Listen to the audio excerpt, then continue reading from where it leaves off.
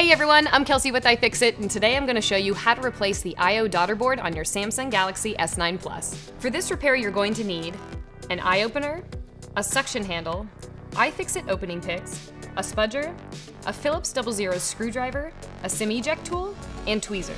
We also recommend using a magnetic mat for this repair. It'll keep your screws organized and safe from rolling away. Start by making sure that your phone is off, and use your iOpener to heat up the back panel to soften the adhesive, and repeat if necessary. If the adhesive continues to give you a hard time, try using a heat gun or a hairdryer. Lay your suction cup on the phone as close to the heated edge as possible. Then use your pick to cut away the adhesive all around the edges.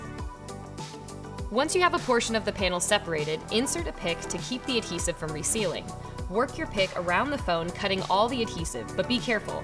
Don't slide the pick in too far or else you might damage the fingerprint sensor. Once you have all the adhesive cut, lift the panel and disconnect the fingerprint sensor. On the midframe, you have 16 Phillips 00 screws that hold the NFC antenna, wireless charging coil, and the speaker.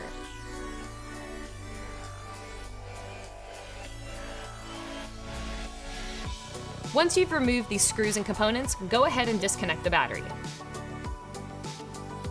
Grab your SIM eject tool and remove the SIM card from the slot.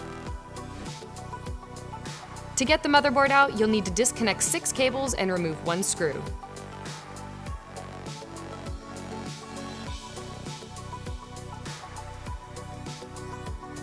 Just like that, you can remove the motherboard. Going down towards the charging port, remove 1 screw and disconnect the cable holding the headphone jack in place. Use a pair of tweezers to lift it out. Remove the daughterboard by unscrewing 4 Phillips screws. Use some tweezers to deroute the antenna cables.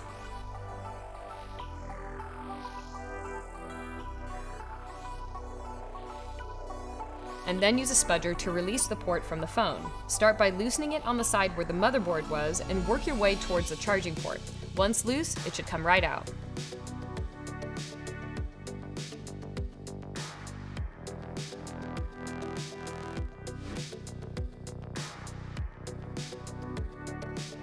That's all for this repair. Be sure to hit subscribe so you have our next repair videos in your back pocket for your next fix. I'll see you next time.